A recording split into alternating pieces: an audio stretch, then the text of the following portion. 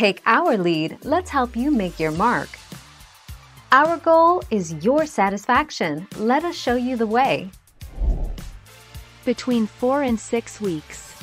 The different feathers on your parakeet's body take different amounts of time to grow in fully, and the wing feathers that are typically clipped can take between 4 and 6 weeks to grow in after old feathers have been shed.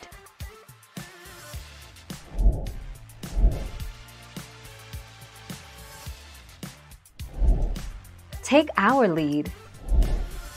3 to 6 months. I will address other flight safety issues in the home momentarily, but let's talk about your particular issue, which is not simply about the length of your bird's wing feathers. Cockatiel feathers can grow back rapidly. Usually within 3 to 6 months after a clip they have the ability to fly.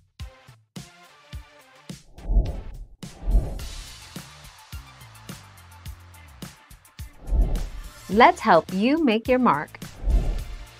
The most common clip involves trimming the primary flight feathers below the level of the primary covers, usually removing about half to a third of the length of the flight feather.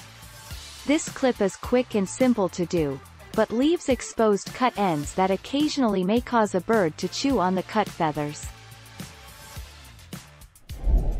Thank you for watching. Please subscribe and hit the bell notification.